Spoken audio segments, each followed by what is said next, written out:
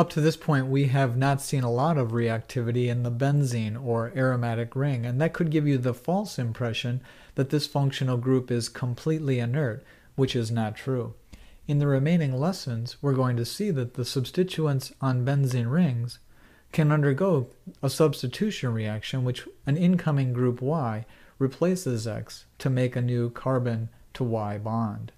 Just to remind you of where this falls in terms of other kinds of chemistry that we've seen, this is yet another example of the substitution reaction where we're dealing with sp2 hybridized carbon of the aromatic ring.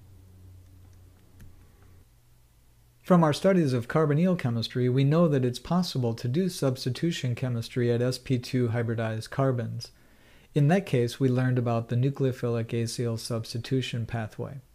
For substitution at benzene rings, it turns out that no new elementary steps are going to be needed, but the pathways will be a little bit different. We'll first encounter the most common type of substitution, which is known as electrophilic aromatic substitution, and this is the case where the substituent that's being replaced is a hydrogen atom. In addition to the most common pathway, the electrophilic aromatic substitution pathway, there are 3 other types of substitution that we'll encounter. And in this webcast, what I'm going to do is briefly introduce you to these 4 different kinds of substitution chemistry that we're going to be encountering over the next several lessons. Let's take a look first at the electrophilic aromatic substitution pathway. Here's an example where we just have benzene. The hydrogen atom in this case is replaced by the nitro group, which comes from nitric acid. In the next case, we do a nucleophilic aromatic substitution in which the chlorine is the leaving group and it's being replaced by hydroxide to make this phenol. This reaction, as we'll learn, is very similar to the substitution reactions at the sp2 hybridized carbonyl carbon. The next example, the third case, begins with the very common functional group known as aniline, in which the benzene ring has a nitrogen attached to it.